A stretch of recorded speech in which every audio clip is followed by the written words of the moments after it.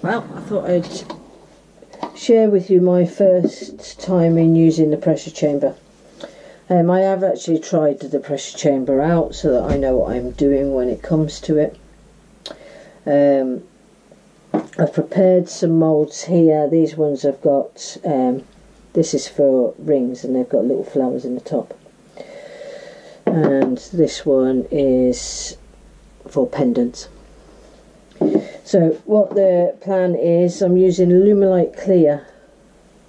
The biggest thing is it has a very short opening time. Once I mix the two together, I think it's 7 minutes. So it's going to have to be quite quick work of doing this. But I'm not going to try and get overthrown by the short opening time. So what I've done, I made one of these for the mould, for the pressure chamber, and it's just so that I can put quite a lot of stuff in it at the same time. I don't need all of that today, so I've left it sat in there, and I'm actually just going to place these in into the pressure pot because they'll both fit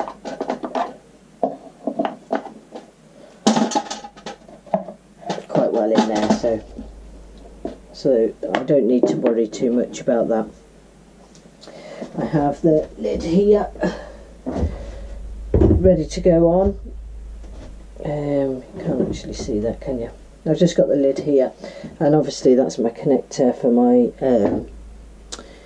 air compressor, which I have. It's underneath this table here because it's too big. Now when that does initially go on, because once this starts, I'm not going to do too much, I'm just going to show you a first casting and tell you what I think of really the first one that I've done. So once I connect that up and put the compressor on, it will be quite noisy for a minute until I get the pressure up to where it's going. So I'm just going to crack on now and get it done. It's just going to be a quick video, just wanted to show you me doing it, and then I'll show you me demoulding it. Already put the lines and everything on here to how much resin I need.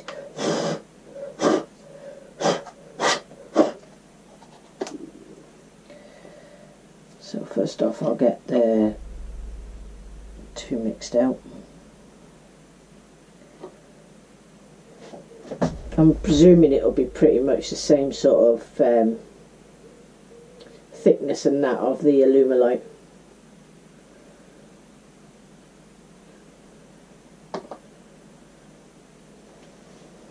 Gosh, it's stringy.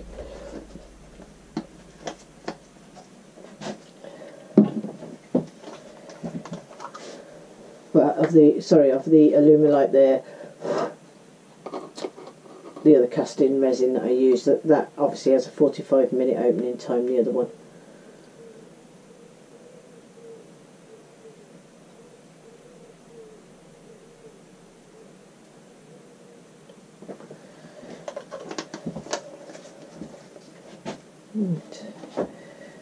Put those out of the way.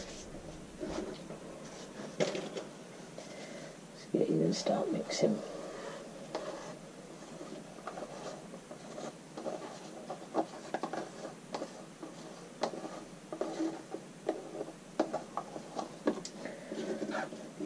Because I don't have to worry about bubbles at all. So all I need to do is make sure that I get it mixed.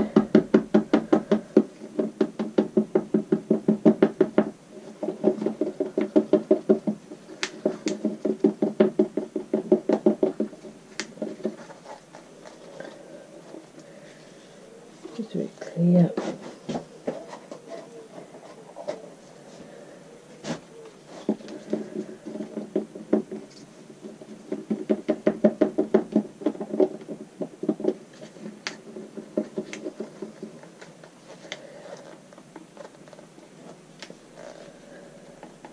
Lovely.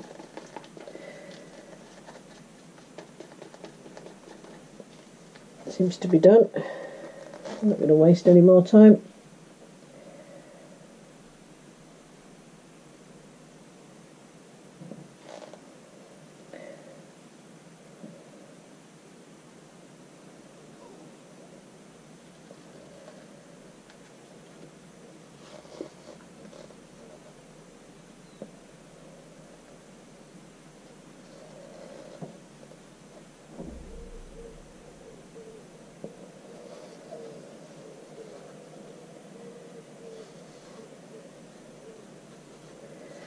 mixed up far too much resin.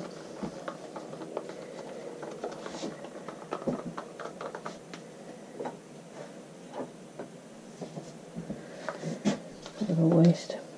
Right.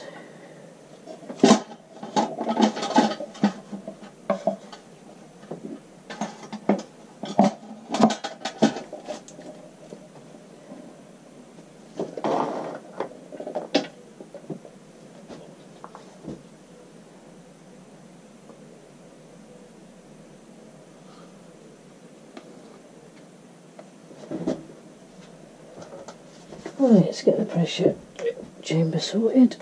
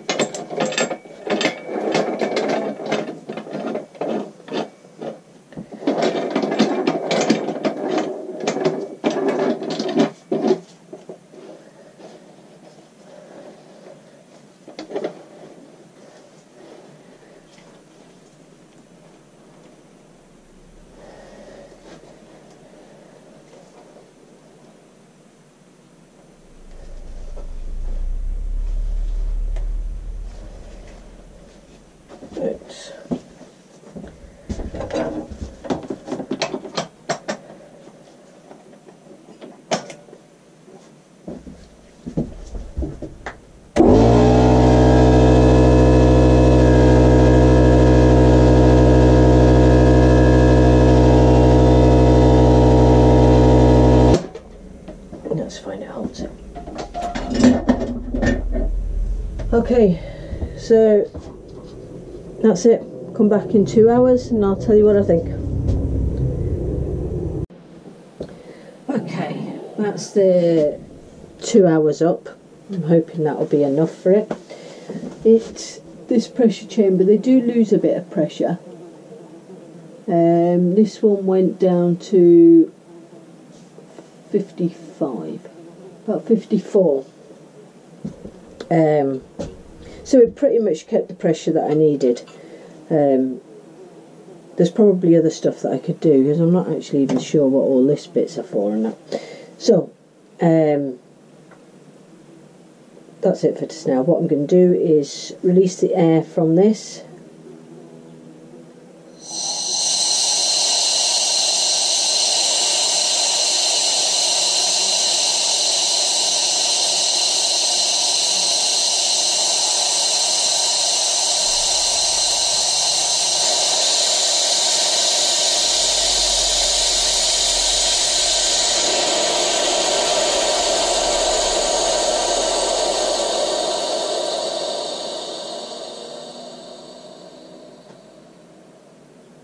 Perfect. Right, so that's just ready to release these now. It's a great pressure pot, this, actually. I really like these big nuts.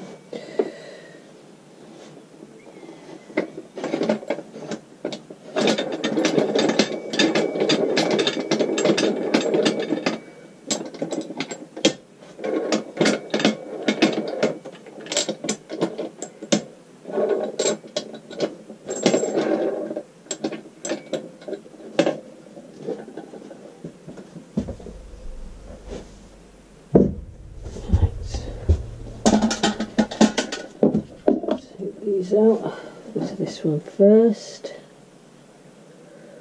I think that white bit on the top there might have been a reaction to some glue.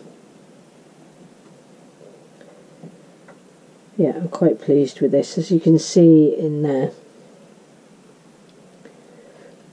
it's not much of a different result, to be honest, that I get from the vacuum chamber. But the main thing is there's no air in it. I did hope that that flower would be underneath the resin, but it's not, so well, we'll see what that looks like when it comes out. It's a little bit tacky because it's only been 2 hours. It's not really tacky actually. So that's that one, and yeah, I think it's definitely a reaction to the CA glue. yeah, very happy with that one as well. That's the two pendants, but I certainly can't see, I'm not sure, that might be an air bubble just in there, which will be a bit disappointing if it is, considering I don't get any air bubbles in the other resin. It does look like an air bubble actually. So, well, we'll just have to see how it comes out. I can't see any with that ones. So that's the first try of the pressure cooker. Not sure what I think of the finish. Like I say, it took longer, but I got the same result with vacuum. But it was a lot quicker to put it in, and this resin, I mean, this is 2 hours ago I was just pouring this into the pots and putting it in. So in that sense it's perfect, and the resin is beautifully crystal clear. But I mean, as you can see, these are all miniature bubbles. I mean, there shouldn't really be any bubbles in there. I'm hoping they're just on the surface, but realistically there shouldn't be any. Okie dokie. I just thought I'd let you see my first casting. And once I've demoulded these, I'll maybe just do a couple of minutes on top to tell you what I think then.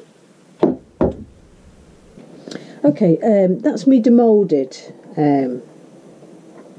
this, and I'm probably a bit more shocked than anything at the size of those air bubbles in there. And I'm wondering, I must say, it comes out lovely out the mould. It's so crystal clear. I would definitely say the Lumelite Clear is clearer than the casting resin to look at. But the thing is, in the bottom of this one here, we've got some white lines in there. I'm thinking that's due because it's not stabilised wood. Now, I don't very often use stabilised wood in anything like this, or even in pen blanks, but then I use the amazing casting clear, and I'm wondering if that's the difference here. So I'm calling out to use the Alumilite, because in America it tends to be the Alumilite Clear that's used. And I have heard people talk before about unstabilised wood gets like a white on it because of the moisture content in the wood. So I'm presuming it's that, but if anybody else has got any ideas about that. This one here has come out fine. That's just two small pendants, and it has actually come out fine. There is a tiny bubble there, but that's not actually going to affect anything. And this, I will probably be able to make rings from this. I'm not sure if they'll be sellable, so I'll just give them away. This is totally unusable though, because the bubbles are so big. See, on the Alumilite Clear, this one has only got a 7-minute opening time, and as you've seen from the video, I thought it was pretty quick. I thought I had it done within a minute or two, and in the chamber, but I might be wrong. I'll be able to see when I edit this little bit. So really, has anybody's got any advice about that? I probably picked the hardest one to try the pressure pot out on, because for one, I'm casting flowers, because I think maybe those air bubbles have come out of the inside of the buds, although they were dried. Maybe because it's put so much pressure on it, the air bubbles have come out, and with the quick, with only having the 7 minutes, I'm wondering if that didn't happen in time. This is the ones that I've done with the amazing casting resin, and I've done these in the pressure chamber. I don't get that reaction with the wood like I've got off this. You can see that there isn't actually any bubbles in this one at all. None. That's from the casting pot that I did it in. There was obviously has got marks on it. So those have come out absolutely perfect. They're totally usable. But this one, so that's the vacuum chamber and amazing cast, and this is the Alumilite clear with just a 7-minute window and the pressure chamber. So a little bit disappointed at the first one, but I think when I get round to doing some of the pen blanks, and I do have some more of the stabilised wood that I used in last week's video. Let me pull that camera up, just try to.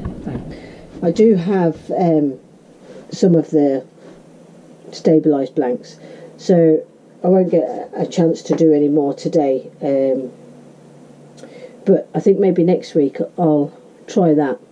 I'm sure that'll be more successful, won't it? I didn't want an air bubble in anything. It's not a total disaster, but I was hoping for better. So anyway, I'm just putting this one up. This is just going up an extra, and if anybody's got any advice or help or anything that they've found out, if you just drop a message in the comments below, so I can get back to you. And it might just be because it's a 7-minute opening time, and maybe because I put the flowers in. So what I'll maybe do with that is maybe try casting some of the normal ring blanks that I use and pendants with just the blue dyes or the green dyes in it, to see on that. But it'll be interesting to see if I'm not going to be able to use anything but stabilised wood in it with that particular resin. Don't really need to use that resin, to be honest. I'm quite happy using the amazing casting clear resin that I get from Amazon. But anyway, I just thought I'd put that up. All this excitement, and it comes to this. Thanks for watching.